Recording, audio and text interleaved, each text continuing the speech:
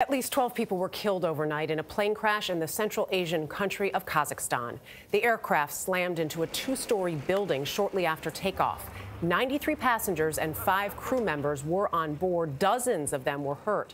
The flight was traveling from Almaty, Kazakhstan's largest city, to the country's capital. Roxana Saberi is following the story. Roxana, what more can you tell us? Good morning. The plane ran into trouble shortly after taking off from southeastern Kazakhstan.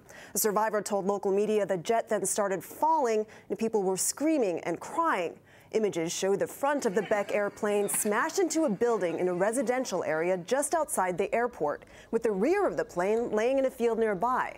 And video posted online shows rescuers digging through rubble, searching for survivors, and a small child being carried away from the scene.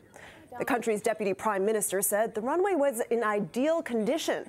Authorities are investigating whether the crash was caused by pilot error or technical problems. The state news agency says both flight data recorders have been found in good shape, which should assist with a quick analysis of the cause of the crash. In the meantime, authorities have suspended all flights of the budget airline and the Dutch-made Fokker 100.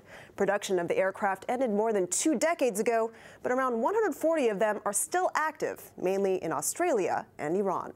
Vlad? I'll take it, Roxana. Thank you. Roxana Saberi for us in London.